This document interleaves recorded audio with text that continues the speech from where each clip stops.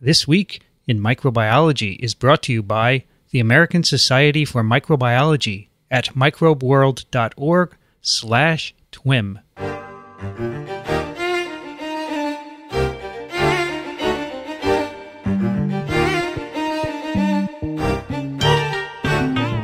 This Week in Microbiology, episode number 17, recorded on September 30th, 2011.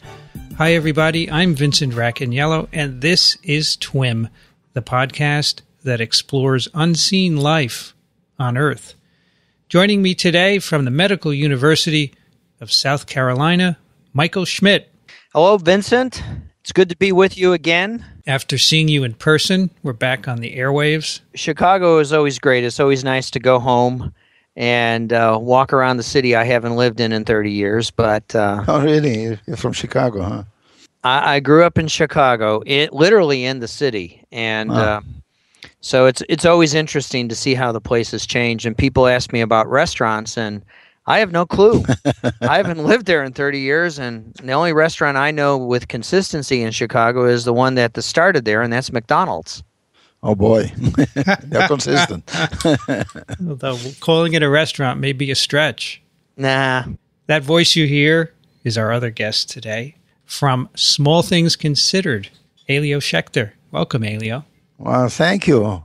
I must say, I listened to your podcast from Chicago with great envy. You guys really had a good time. We did. You had fabulous people on board, and you discussed two amazing subjects, antibiotic resistance and the idea of why is it that if we are, this is a world full of fungi, why is it that fungal infections are relatively rare? And you had Arturo Casadevall from Albert Einstein, who has magnificent thoughts on the subject.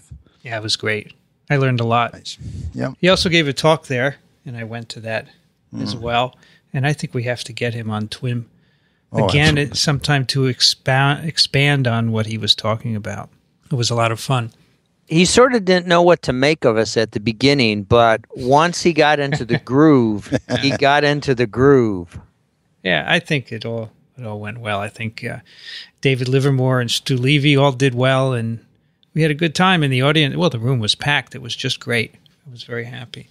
And so because of that nice experience, it's likely that we'll be back at some meeting or other, and maybe even a GM, and you can join us, Elio, when we're there. Oh, great. Love to. It would be fun. Then I get to meet you, actually. Yeah, we never met in the flesh. That'd be lovely. Okay. So that was fun, but we did miss you. Today, of course, we have two papers that we're going to talk about. And actually, for once, they're in a pretty close subject. Usually we're all over the place. Today, they all have to do with symbiotic relationships. And the first one, I think, Elio, you had pointed out to me some time ago, this paper on nested symbiosis in mealybugs. How did you come across that? Actually, I don't remember, but the author, it's not that long ago. But I ran into a paper by an entomologist, essentially, Carol Van Dolen, who described an amazing thing, that inside of mealybugs, and I'll tell you what mealybugs are if you don't know, inside of them are endosymbiotic bacteria, which is something very common among the insects, but these have a specialty which is, I think, so far unique. Inside the bacteria are bacterial symbionts. In other words, a bacterium inside a bacterium inside of an insect. A bug in a bug in a bug. Okay, if you let me use that. And this seemed to me so extraordinary, and it hadn't been followed up that I could tell, but recently a paper by Van Dolen, the paper discussed by Van Dolen and McCutcheon came out. McCutcheon is a endosymbioticist of insects. He worked with Nancy Moran, who's one of the leading lights in that field. And this paper goes on to tell us more about this relationship. So this is a paper in Current Biology, and the authors are, as you say, McCutcheon and Van Dolen. They're in two different places, right? Right. and one is a specialist in symbionts of insects, you said? Yeah. And the other Well, the other has worked in this field, but she's basically an entomologist. An entomologist. So, and there's just the two of them. I presume they're both PIs, and there's no one. There's no one else on this paper. No students, no postdocs. So these two just got together and said, "Hey, I have this cool symbiosis. Let's work on it." Do you think? I suppose this is like in the old days or something. Yeah. Where you don't need 20 authors on a paper, and this is a beautiful paper, so it shows you can be done. I think it's great because nowadays papers have tons of authors, and here you had two PIs who had an idea and they just did the experiments. Right. I think that's really well. Not to play on words, it's sort of a symbiotic relationship between the two. And if you really get into the science here, it's almost high risk science for graduate students' work, because what they found was truly remarkable, and it could be viewed as high risk from a graduate student's perspective because you don't know what you're going to get out of investigating something as cleverly as they went after. I suppose. But the high risk stuff is the big payoff. Right. Oh, yeah. Do you suppose we should introduce the subject in general? Absolutely, sure. Okay, let me say something about endosymbiosis, bacterial endosymbionts in insects. First of all, insects and bacteria and fungi have close communication. They talk to each other all the time in various ways. When it comes to bacteria, not all symbionts are endo. There are some which are ectosymbionts and are very important. But we're going to talk today only about endosymbionts. And by and large, over 10-20% of all insects have them. And they tend to carry them in different parts of their body, sometimes inside of specialized cells. The specialized cells are called bacteriocytes, are usually found in the gut. But some endosymbionts are found inside the tips or the tissue of the antennae, the ovaries, and so forth. And so they're there for a reason. And the reasons are many. The one we're going to talk about today is nutritional. It's providing their host with needed nutrients, but in some cases they have to do with defenses. In some cases, as in the second paper we're going to discuss, it has to do with evolution and procreation. So endosymbionts are there in large numbers. They are in some groups amazingly frequent. For instance, in the aphids and other insects that suck sap from plants, probably the majority have them, 80%, 60%, 80%, something like that, of all aphids, all mealybugs and so forth have this kind of stuff. So there are a couple of remarkable things that need to be said. First of all, most of these endosymbionts have reduced genomes. The genomes go from 500,000 bases to down to probably the smallest known, which is part of this paper, which is 130 kb. That is small. And right away, you can ask a question: what makes these bacteria? Why are they not called organelles? Yep. Right. I mean, after all, this is the mitochondria, and some mitochondria and certainly some chloroplasts have genomes which are bigger than that. Most don't, but some chloroplasts have really a lot of DNA. And none of these can be cultured, right? And none of these can be cultured. There's a very good reason they can't be cultured, because there's no way they could ever make it. They lack too many genes and too many functions. They can't even make proteins, right? Well, yeah, they do. No, they do make proteins, but they do it in funny ways. And actually, that's a subject about which not enough is known. The reason I say that is because they do have most, but not all, ribosomal proteins. And some, like the one we're going to talk about today, lacks tRNA synthetases completely. So how does it get its tRNA? So they must have help, right? They must have help. That's the idea, because there's something that is weird. So this is... Genomicists have a field day with this, because this reduced genome stuff goes a long way towards thinking about evolution. The idea is that at one time these were complete bacteria, and then they came into a host and started losing genes. Is that it? Well, what else? That's what we think about mitochondria and chloroplasts. Yeah. So this is the only the only way you can think of making them. I mean, I don't think you can make a bug inside of a host from scratch. Right. That would be a creation act. It seems a little bit distant. So the idea is that this is genomic reduction from something that was capable of independent life at one point. So since we're in the provocative piece, before we get into the meat of the paper, let me ask this question. Could you almost view the human genome as being a reduced genome, in the sense that we have all of our symbiotes providing to us in a manner very similar to this? And considering how complex the microbiome is of people and the things that go on with us, we have all this interactions. And I think the paper that we're about to go through is actually a primer in how, if you're interested in this field of, how different genomes interact, this is, again, very similar to Margaret's story with communications and her squid. This is another story where you have complex genome interactions amongst microbes actually interacting with a higher multicellular life form. Well, that's a very good point, because in reality, you think about the reduction of the genome by the symbiont and not by the host, and you're right. If a symbiont provides certain functions, the host loses them. And I think mitochondria are a great example. Yes. We don't have some genes required for oxidative phosphorylation and oxidative metabolism, which certainly our ancestor organisms did have before they swallowed another organism that became a mitochondrion. So I think whenever you acquire, so it becomes a game of allotting functions, not just to one cell or one genome, but to a couple. And this is formidable stuff. We have to really understand this a little bit better. And what Michael said adds another dimension. Besides the symbionts, mitochondria, let's say, or the symbionts of insects, we also have our gut flora, which is an organ and which provides us with lots of things which we don't make anymore, like vitamin K and choline, I believe.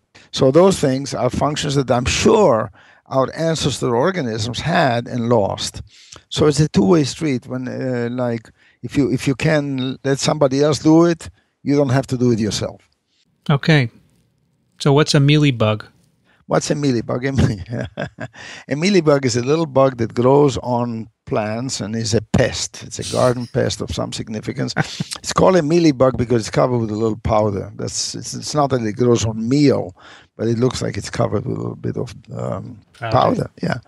Anyhow, they are insects which carry these nested symbionts, these endosymbionts. And the story here is similar in a way to that of other insects like aphids or the glassy winged sharpshooter. These insects have, entomologists have a good time. I mean, they really have interesting names for things. Anyhow, in this case, we're talking really about a class of endosymbionts for insects that grow on sap, on phloem sap. Now, the sap of most plants, and these are herbaceous plants, these are sort of garden variety plants, are rich in sugars, but poor in amino acids. So insects are like us. We can make about 10 of our amino acids. The other 10 are called essential, right? Mm-hmm. Well, insects are about the same thing. Many of these can make about 10 amino acids, but they cannot make the other 10. So where do they get them? They can't get them from their nutrients. And sure enough, it's the endosymbiotic bacteria that make the other 10. So both the insects and the bacteria can count to 10.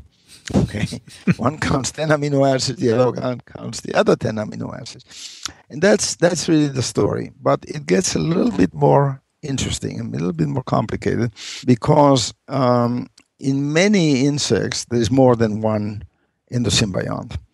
For instance, in aphids, there's a thing called Buchnera, which is after Buchner, who was the pioneer in this field.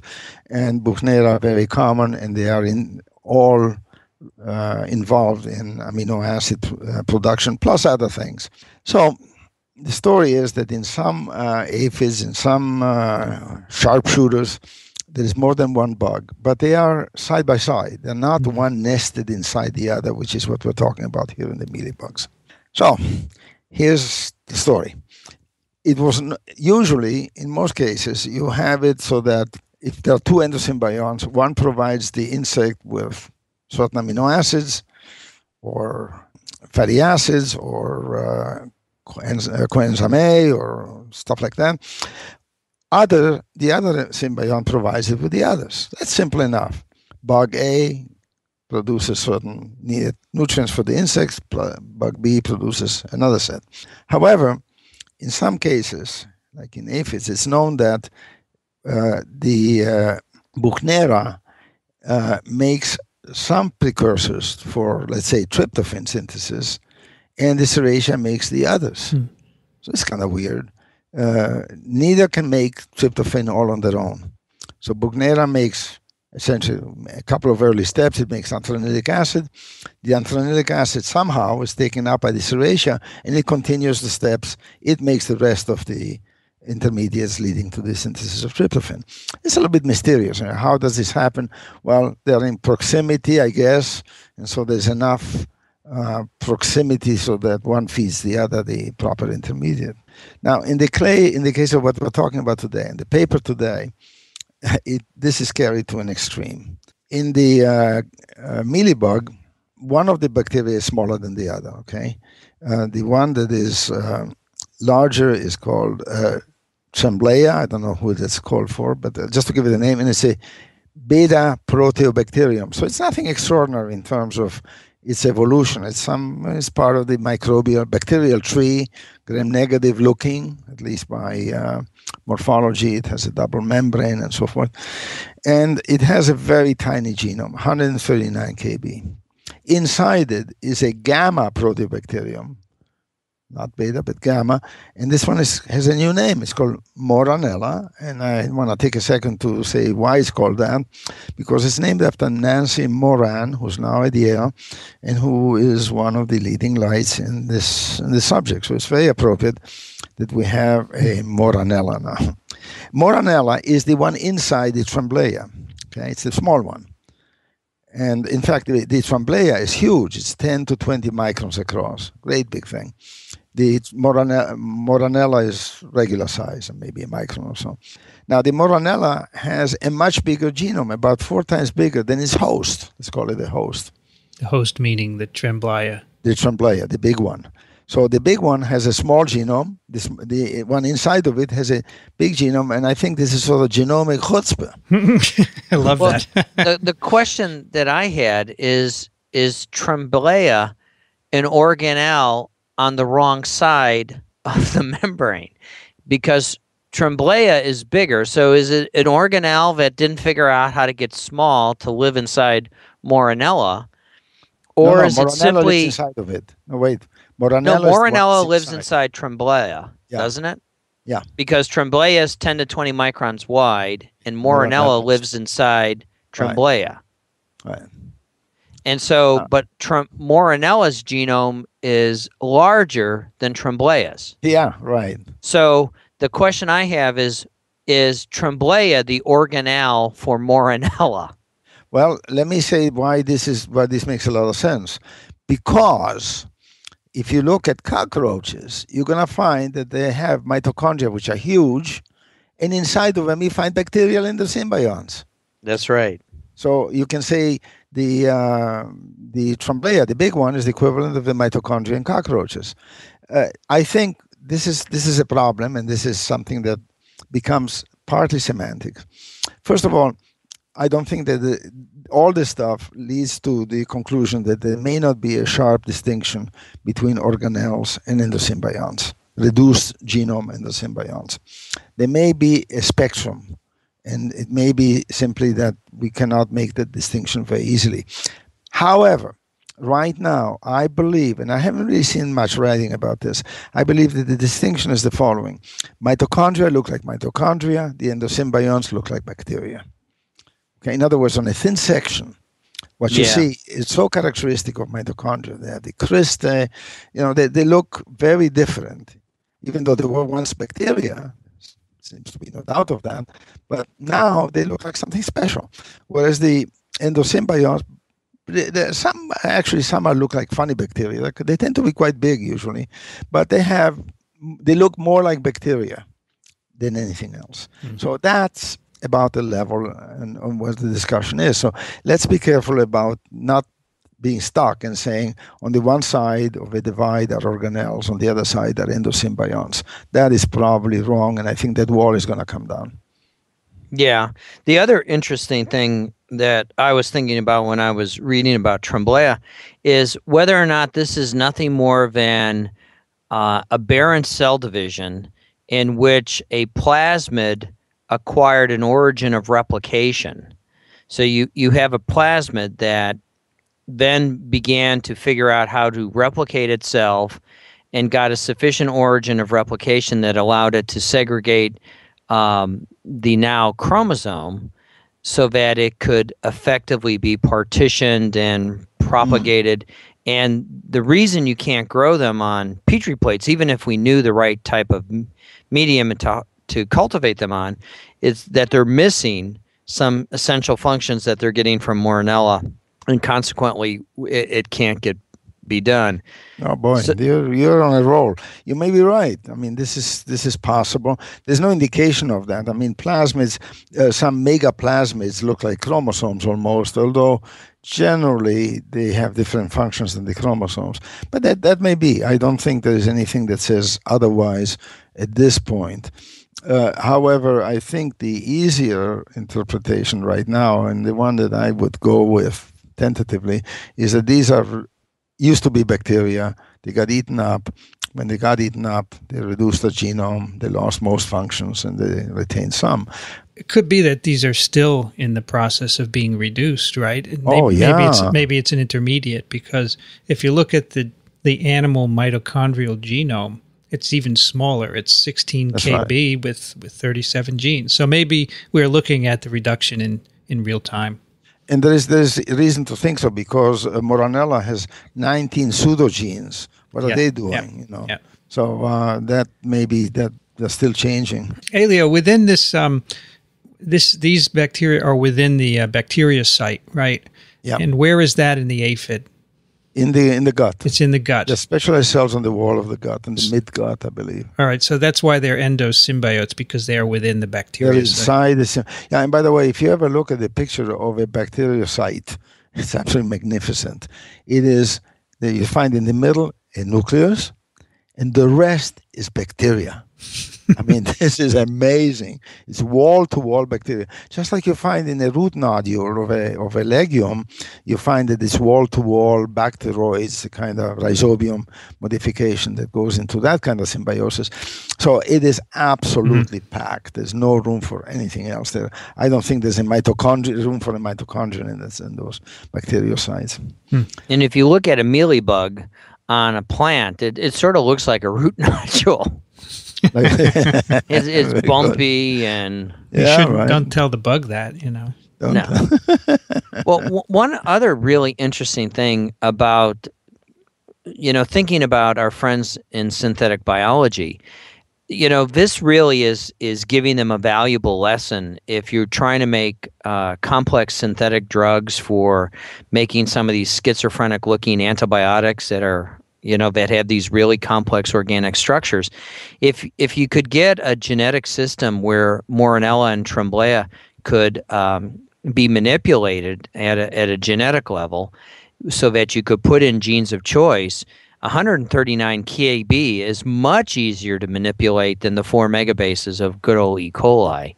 And so I think the synthetic biologists should really pay attention to these endosymbiotes, because they could teach them many valuable lessons about delivering precursor molecules to the right synthetic location and figuring out how to put sets of genes in one bacterium and the other sets of genes in the other, and then feeding in crosstalk in order to get the right chirally active molecules. And think about what's going on in some of the streptomyces of how they make antibiotics, it's really pretty remarkable how they are able to synthesize this complex chemistry.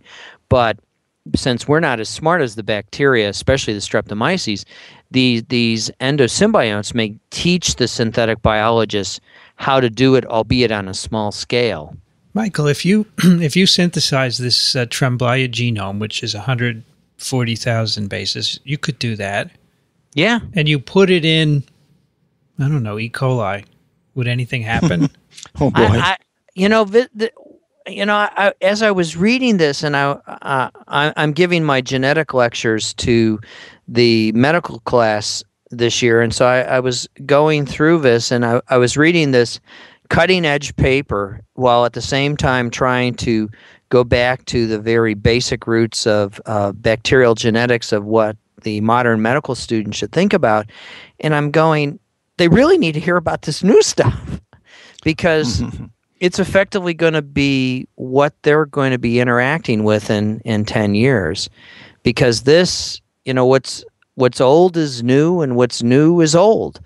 And I think this paper really is showing the elegance of pool sizes for amino acids, because amino acid biosynthesis is so important. And as the bacteria have their anaplerotic pools and the pools get harvested, and how you manage energy charge within the cell, all of these things are in this complex dynamic.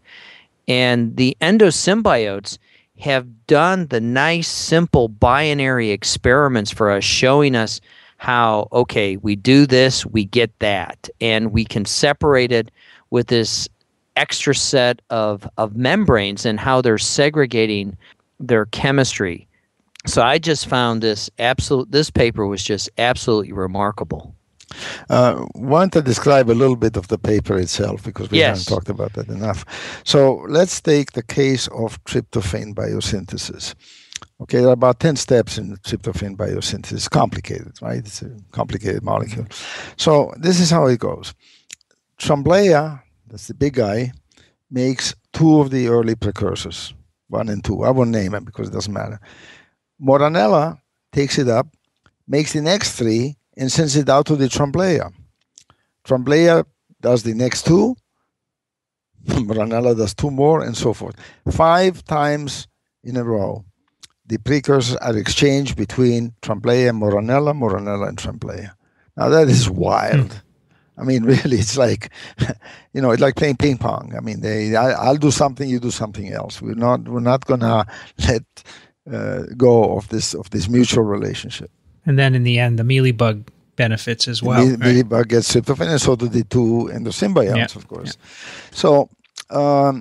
So how does this happen? So there's some speculation here, because it's not obvious that these bugs have the bacteria. I got to be careful here about which is the bug. The bacteria don't seem to have decent transport mechanisms. So maybe they're, at least the Moranella, the one that's inside, may be very loose and just be able to take up anything. Or, as one hypothesis has it in the paper, maybe the Moranella at some point lyses. Wow. And provides its whatever is in it in a soluble form.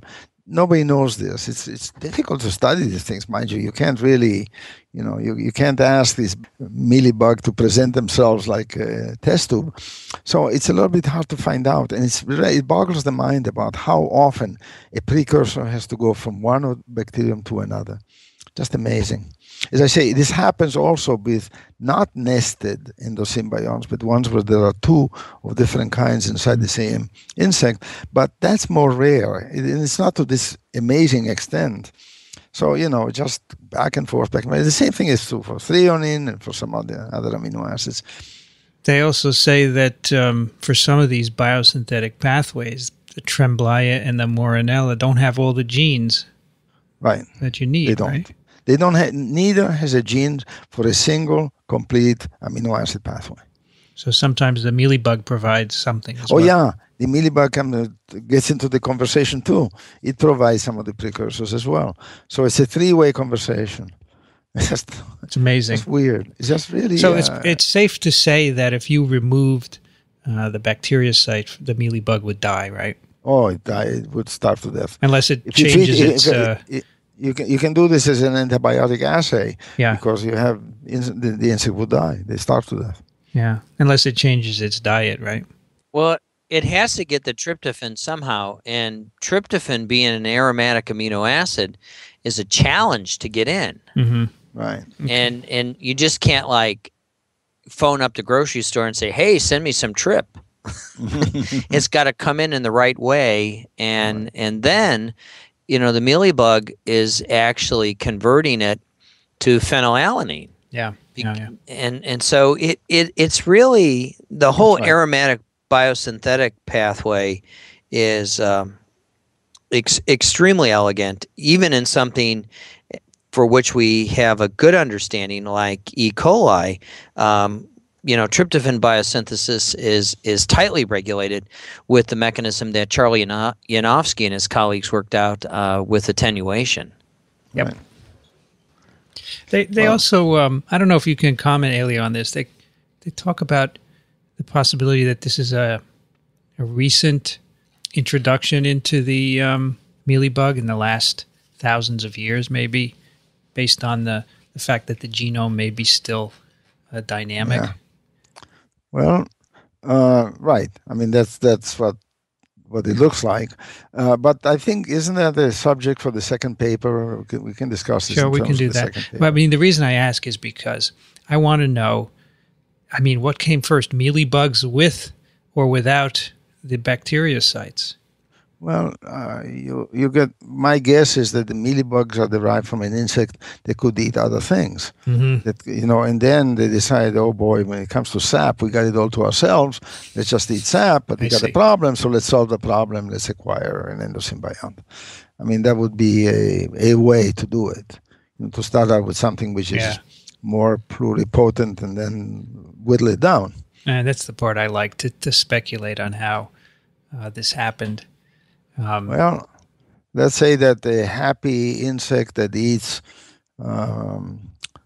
blood, say a mosquito that is blood-sucking. Well, it's complicated because only the females are blood-sucking. Let's take some bug that eats complicated food, and suddenly it gets infected with something like a Buchnera. Okay, and the Buchnera is happily there, they're together, doesn't make much difference, but the Buchnera is making tryptophan. And now the insect turns around and says, gee, I don't have to make my tryptophan. Yeah, right. I don't even have to eat blood, because not only does it make tryptophan for me, it makes for 9 other amino acids. So all of a sudden you forget about how to eat this fancy food and you go to the plants and the sap, which nobody else is eating. So here's how I would put it. So you acquire your endosymbiont, and for some reason at some point you're stuck and you can't find blood. And you have to eat something else, and you're selected for. Right. You survive, and then you can propagate because you have these endosymbionts. Right. Does that make sense? I think you're asking Mother Nature to roll dice with the universe, to badly paraphrase Einstein. I think what it is more likely to happen is it actually confers a fitness benefit, because it's much easier to understand how natural selection will work in a fitness model as opposed to life or death. Because life or death asks for a great leap in evolution all at once. You know, the punctuated, boom.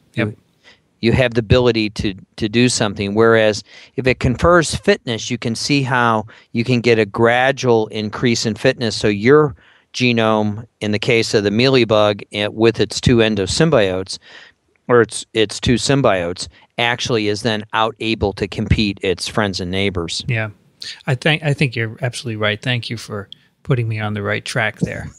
I'm thinking too black and white. You know, there's a lot of gray in this stuff. I looked at Wikipedia, and there are hundreds and hundreds of different mealybugs. It's amazing. And I wonder if people just looked in most of them, if you would find even more amazing relationships like this. Oh, I bet you that this story has just barely gotten off the ground. I think that there's going to be a huge variety of strategies that are going to be uncovered. But look, if you said to Congress, this is what we are working on, they would probably not get it and take your money away. Yep. So that's the danger. It's all about how you ask the question of what's going on. I think some of the most, which is why I brought up the synthetic biologist piece, because I think this whole issue of how you have this cooperative behavior amongst these three independent genomes. It's this cooperation. And I think if you develop your science around the question of this cooperation amongst these diverse genomes, and then move to the translational aspect of how you can translate this into making whatever you want, some of the complex chemotherapeutic agents that are very difficult and challenging to synthesize chemically, that the microbes know how to do pretty well. I think that was sort of helping me think about rationalizing it. Because like you, Vincent, I worry about, oftentimes the black and white nature of the funding decisions and the funding mores that we're facing today. I think this is a beautiful, elegant system that really demonstrates well how important just investigating something as seemingly simple as mealybugs and how they derive their energy and their amino acids can lead to something remarkable. I think that's a good way to put it. Elio, isn't this guy brilliant the way he puts it? I'm telling you, and amazing. I have a job for you in Washington. From your lips to Congress's ears, we If I controlled the purse strings and someone said to me, I want to take every mealybug I can find and look at them, I would say, absolutely. That's a great idea. But that's... Well, absolutely. Look, mitochondria are a source of a lot of diseases. A lot of diseases of humans have to do with the behavior or misbehavior of mitochondria. To understand mitochondria, I think you have to look at it in a global way, and this is one way that has to be included. Yeah, you guys are great at the grantsmanship, I'm sure. This is perfect. Well, ask yourself the question, what does this story most closely resemble? And it most closely resembles today metabolic syndrome, where we're eating the wrong stuff is what the high level argument is, and the stuff that we're eating is actually being processed by our food conversion system, or our gut, which is microbes, and it's causing signaling to go on in our liver, which is resulting in us packing away glucose and making fat. And so if we understand how this mealybug is able to make its energy portfolio balanced, you can figure out drug targets and how to dissect out to go after something as complex as metabolic syndrome. And most of the drugs for metabolic syndrome are nuclear weapons, just like antibiotics are nuclear weapons for the microbes. Many of the drugs for metabolic syndrome, like metformin, are nuclear weapons in terms of gluconeogenesis and the other things. And so, which is why they don't have as fine structure control as you would like that our friends, these endosymbiotes, have come up with. Yep. Yeah, Elio, is there anything else in this paper we should mention? I think we probably covered it. Okay. I think the next paper is so related to this, in some ways at least, in the general biological way, that we should take it up. The next one is a science paper called Rapid Spread of a Bacterial Symbiont in an Invasive Whitefly is Driven by Fitness Benefits and Female Bias. And this is another endosymbiont. Michael, what's this one about?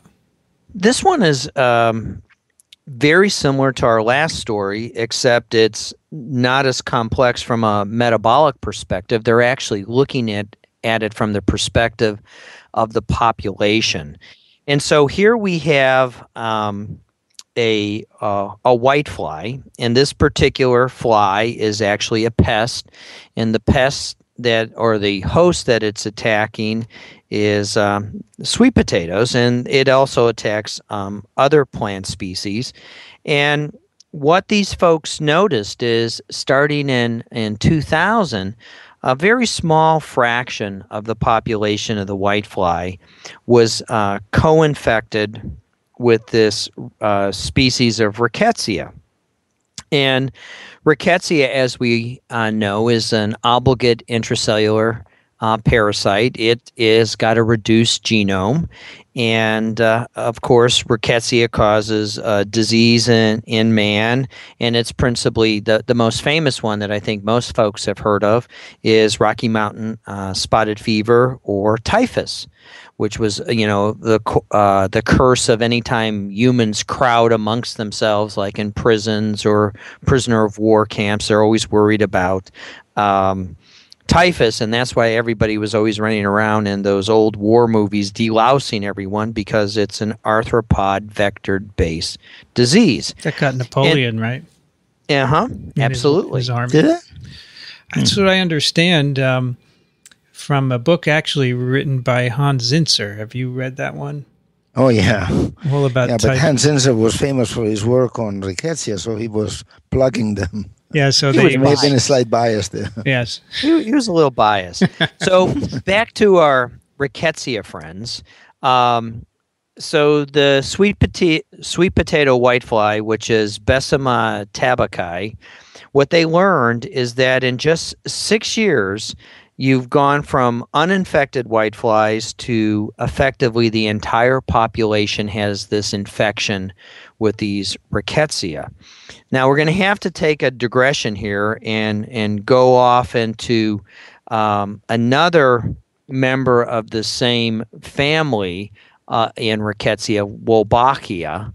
And Wolbachia is another one of these symbionts, and it also infects arthropods or insects, and it's in the same family, Rickettsiaceae.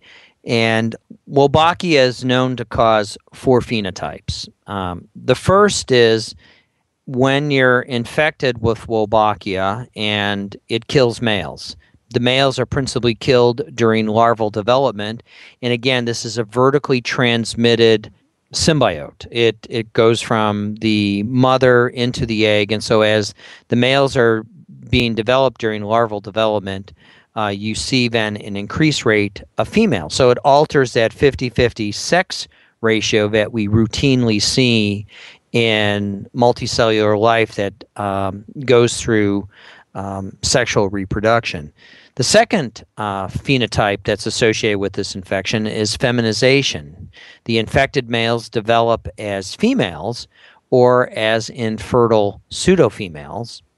The third phenotype, which I find just absolutely remarkable, or this is probably how Michael Crichton got the idea in Jurassic Park, where he had all female dinosaurs and somehow they were able to reproduce. It was probably because they were infected with a Wolbachia-like microbe. Because you laugh, but now we can explain Michael Crichton, and he's no longer with us to explain himself. And this one bacterium, Wolbachia, which is in this family of Rickettsia, is able to allow females to make offspring without the introduction of sperm. So this is really remarkable. And then the final phenotype that's associated with this microbe is cytoplasmic incompatibility, where Wolbachia infected males, the ones that actually do indeed develop, they cannot successfully reproduce with uninfected females or naive females that don't have an infection. So this is really remarkable if you want to begin to think about controlling arthropods like mosquitoes. If you were able to get enough males that had Wolbachia and then you turn them loose, you could effectively wipe out females because they or wipe out a particular disease that's transmitted by arthropods, like, for example, dengue or even something like malaria. Yep.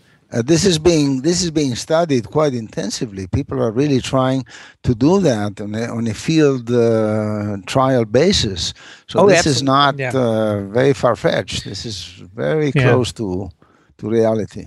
And the reason I'm introducing this now is to highlight to the folks listening that what we're going to describe in the paper today is just looking at the transformation of a population, but all of these phenotypes, and there's one more I forgot to mention that Vincent brought up to me, is it also confers the ability of the host, the insect, to resist viruses. Right. Yep.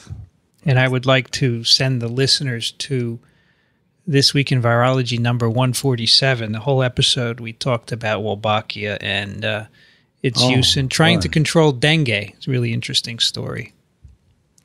So that ends the digression about Wolbachia and the wonders that this microbe's genomes can actually inflict on a host. So now back. Hey, can you stand one more digression? Yeah, sure. Absolutely. Okay. Now, Rickettsia, since you brought up Rickettsia, there is the following question. Why is it that vertebrates do not have obligate endosymbionts? They don't seem to. Mm-hmm. And you can look far and wide and nobody knows, except for one situation, which is in fact what happens when people get infected with typhus and recover. They come down with a mild form of typhus 30, 40 years later called Brill's disease. And Brill's disease looks like the recrudescence, that is the arising of a Rickettsia that's been inside your body all the time. And since Rickettsia grow intracellularly, it qualifies, I would guess, as a long-term benevolent, because the disease is not that bad, and long-range endosymbiosis of a vertebrate. But we do have an endosymbiont. We have a mitochondria, right? Absolutely, yeah. It's just further along then. Anyhow, this is really a digression. Anyhow. But I think all of these digressions really set the stage, and we brought it up earlier about trying to justify studying something as seemingly simple as an invasion of a whitefly by a microbe that is, and the story that we're going to discuss here today is relatively straightforward. In 2000, you had a population of whiteflies that had no Rickettsia. These were in the southwest U.S., right? Southwestern United States. And presently, today, the entire population is infected with this species of Rickettsia. Now, there's a similar story going on in Israel, and the Rickettsia have not yet been able to take over the Israeli whiteflies. And that may be because the Israeli whiteflies are just a little bit more resistant, or the Rickettsia haven't been able to figure out how to provide that level of fitness to convert the entire population. So now we're going to go through the story here. So we know from our friends Wolbachia that this symbiosis is transmitted vertically, as opposed to the traditional way many of us think about infections of acquiring it horizontally from another, in this case, insect. So you actually are acquiring this infection from your mother. And the first experiment that these folks did is they asked the question, how fast can it spread in a population?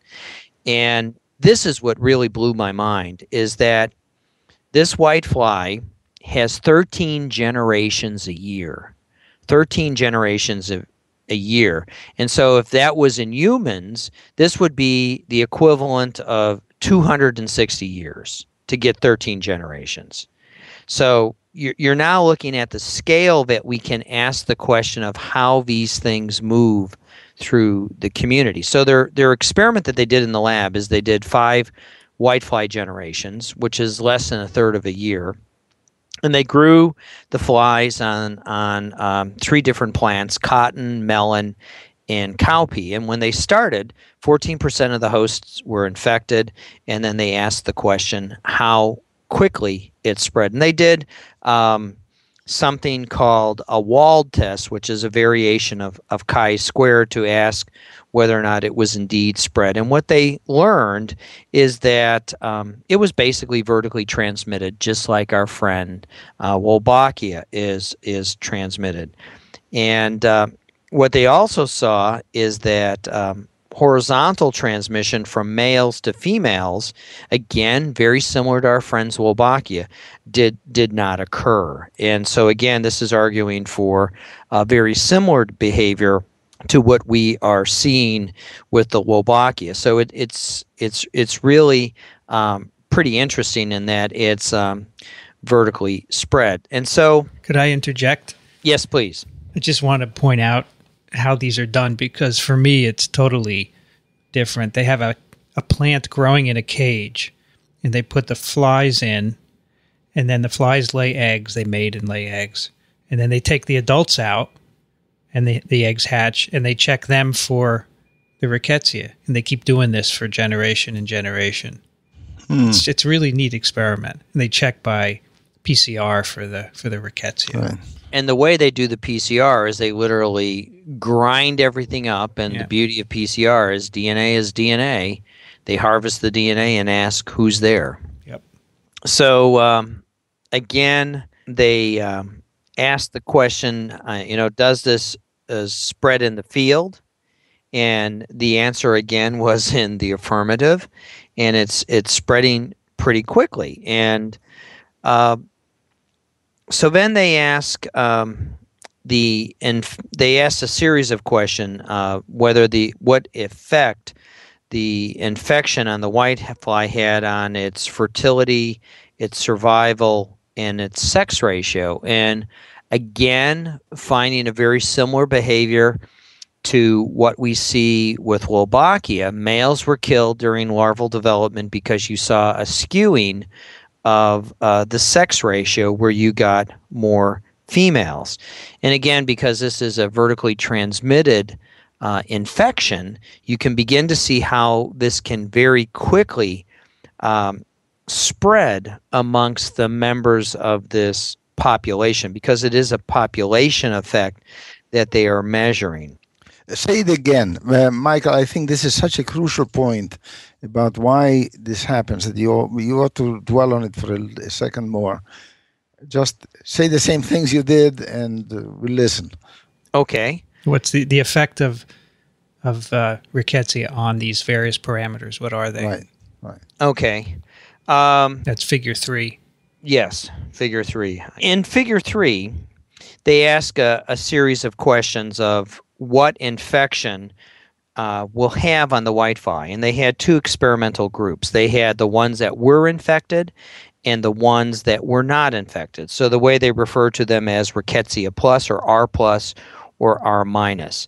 And so they asked 3 questions about fecundity, which is, how well they are reproducing, their survival rate, and then their sex ratio. And so they referred to these as the life history parameters, and they were growing these whiteflies on the cowpea leaf disc in the same manner that Vincent described earlier. And so the mean adult progeny produced per female after a 3-day oviposition period, and their results were statistically significant. You can see that the mean adult progeny per female were much higher than they were in the Rickettsia minus, or the uninfected whiteflies, which I find a good factor of 2, right? It's a good factor of 2, yes. Yeah.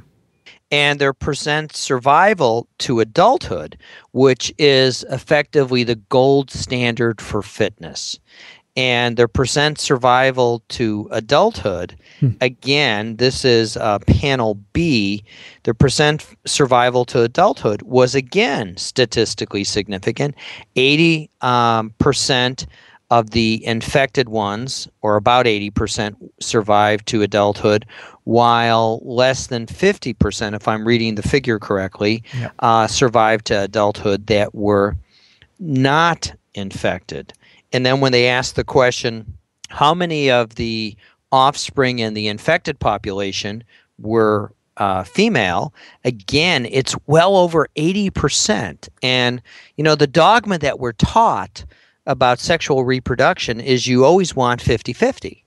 And here it's over 80% of the population was female, while in the uninfected it was about 60%.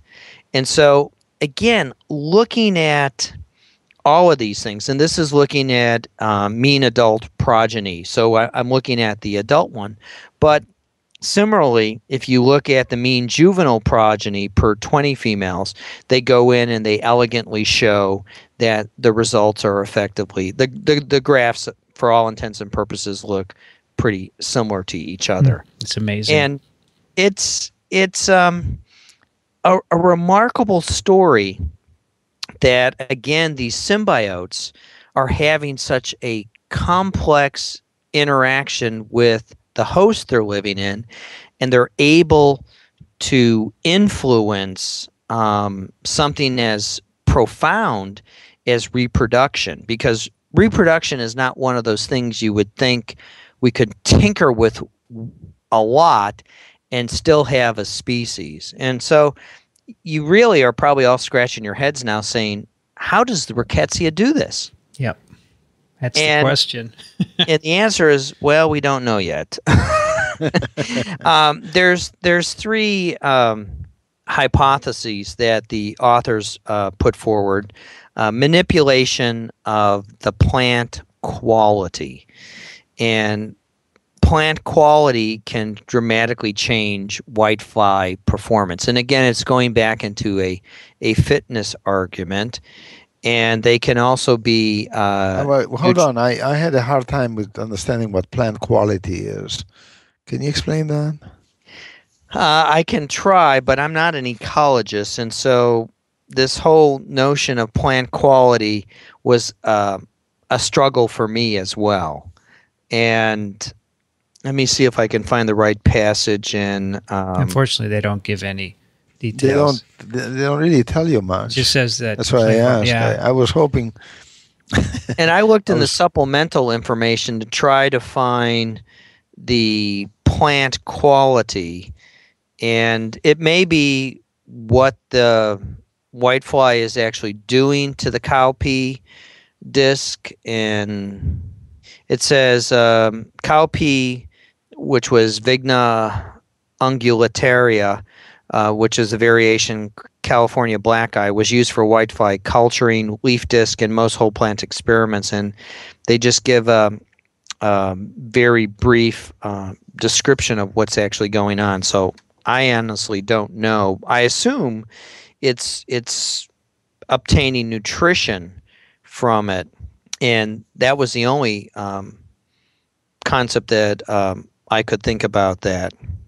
The other thing is that the Rickettsia could serve as a nutritional mutualist. That is, again, very similar to what we discussed in the last paper, where you have this ping-pong effect where the Rickettsia are getting something from the host, or the host, and then the host is then supplying something back to the Rickettsia. And that could be something that could be tested given the methods from the last paper. Or the final one, which is also possible, and again, it goes back to our phenotypes associated with Wolbachia, for which there's a wider body of literature out there, is that it could be a defensive mutualist where the infected host is actually protected from cryptic pathogens from the Rickettsia itself. And these cryptic pathogens are present in the field, whether they be viruses or whether they be bacteria or even fungi for that matter, though I don't know whether or not the Rickettsia have been shown to stave off fungal or bacterial attacks to the same level and extent that they can stave off the viruses. And the other thing that they argue is that the Rickettsia infected whiteflies develop faster. And so if you're a larval form subject to predation, it would be to your advantage to get to the adult stage much more quickly. so you could, go to the next generation. And this is where they bring up the story about what's going on with the Israeli variant of this particular symbiosis that has been going on. And the Israeli whiteflies have much lower infection rates in the field, and they have been studied for a similar amount of time, and it has not yet taken over the population. So the basic summary of the paper is you have host reproduction being manipulated by an infection with this Rickettsia. It's vertically transmitted, and you skew the reproduction so that you get many more females, over 80% females, as opposed to the base rate, which is about 60% females. And this larger fitness benefit is associated with this single symbiotic lineage that they're seeing in this system. So I thought this was, again, one of these very provocative stories that can help us understand something that has more of a complete genome. So this, the sampling they did in the southwest U.S. showed that the rickettsial infections went from 1% in 2000 to 97% in 2006. So this seems to be a relatively recent event, at least in that part of the world. What do you think stimulated that? You think it has to do with farming, the increase in crops, and that selected for the presence of the Rickettsia? It could be something as simple as the monoculture of our agriculture system. Yeah. Many of the people doing organic farming are arguing against the monoculture nature of American farming. We effectively grow corn, soybeans in bulk, and not much of anything else. Yeah. I hate to say this, but doesn't this sound like treating the crops with antibiotics might be a way to get rid of the whiteflies? Literally, I think what will happen is you will select out, and that's maybe what's going on in Israel. They may actually have other microbes in those fields that may be producing natural antibiotics that are keeping the Rickettsia in check and preventing them. Of course, in Chicago, you heard why feeding antibiotics to cattle may not be such a good idea. Now you want to feed it to the plants. No, I don't want to. But I'm afraid someone will get the idea, right? If the farmers find that they can use it to get rid of whiteflies, they may. That would be a big problem. Then we get even more resistance, as if we don't have enough right now, right? That's very cool. It's pretty spooky. It's pretty spooky to see what's actually going on. But again, if it teaches us how to maybe control some of these pests that are out there, like the mosquitoes carrying malaria or dengue, so much the better. Yeah. You want to hear another case of where endosymbionts matter? Sure. There's an eye disease called Loa, I think it is, caused by a filaria. Yeah. A worm. And that worm carries bacteria in it. And the disease to the eye is due to the lipopolysaccharide carried by the bacteria. Wow. You treat it with antibiotic. The worm doesn't care, but the disease goes away. So it shows you how humans are affected by endosymbionts of worms in this case, as well as of insects. Amazing. It's just amazing. And it's more extensive than we can imagine, I'm sure. Absolutely. So our friends at the NSF and NIH, if you're listening, there are many interesting topics out there that warrant investigation. Yeah, and they may not seem obvious at first glance, but you can find out a whole lot just by searching.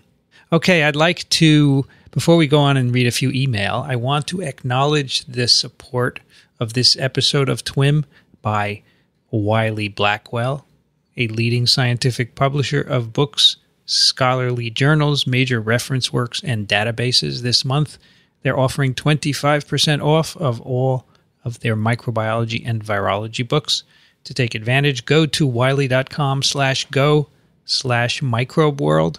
That's wiley.com/go/microbeworld.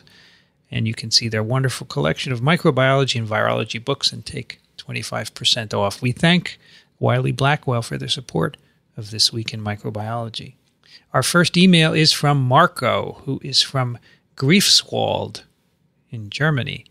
Thanks a lot for this great podcast. I'm already listening to podcasts several hours a day. Oh, my God. Wow. And until now, the science component was missing a bit. However, now with TWiM, TWiP, and TWiV in my feed, I think I have to go for an extra walk with my dog every day.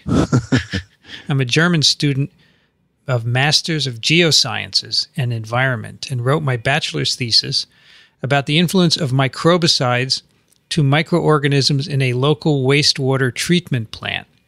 Maybe wastewater treatment could be an interesting topic for a TWiM episode. As far as I know, there is still little known about the consortia in activated sludge. Wow. Does anyone know anything about that? No, but I'm willing to learn. We'll have to Sounds find, fascinating. Do you know someone who could talk about that, Michael? My senior technician, her husband is actually runs the local sewage treatment plant. Wow. And he tells rather interesting stories. That would be fun. I'd like to get someone on who could talk about this. It would be good. Absolutely. And he writes, I enjoy listening to you guys so much. Keep up the great. All the best from Greifswald. Thank you, Marco. Our next email is from Mary, your collaborator, Elio. Yep. She writes, I've been listening to the evolution of TWiM week by week and want to say that I am delighted by the direction it has gone. I listened to number 11 yesterday and found the format especially informative and interesting. By format, I am referring to the selection of, in this case, 2 papers, both of which were introduced well to orient the listener to the context and the topic. In each case, there followed a real discussion among the co-hosts that was accessible to listeners with varied backgrounds. Acronyms and specialized terms were defined or replaced by more common words. As if that weren't enough, the viewpoints presented this week were particularly relevant and important vis-a-vis our microbiota, allergies, antibiotic usage, agricultural practices, and such. This information needs to be widely disseminated, and TWiM makes an excellent contribution to that process. Carry on. Hey, way to go, Mary. Thank you. I don't know. I think sometimes we don't define everything, but we're pretty good about it. But thank you, Mary. And our last email today is from Varun, who writes, I'm a microbiologist from India, and I find your podcast very interesting. The very education and the fun you bring is awesome. I have a suggestion. I'm wondering why you wouldn't start doing This Week in Mycology. Oh, no. Poor Vincent.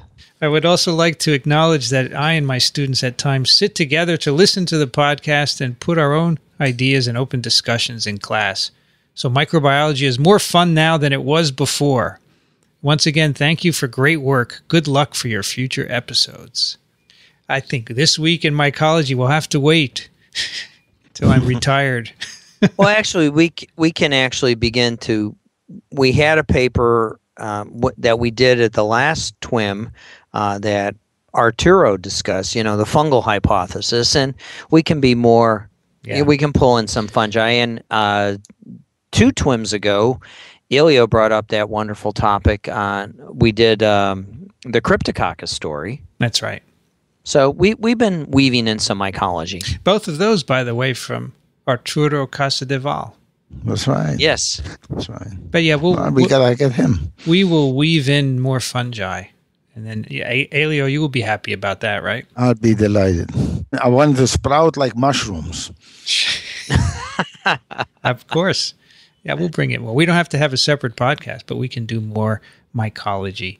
And I would love to, because I would learn, because I know very little about those wonderful fungi. You can find TWiM at iTunes, at the Zune Marketplace. If you do go to those places, why don't you subscribe and automatically get each new episode as they come out?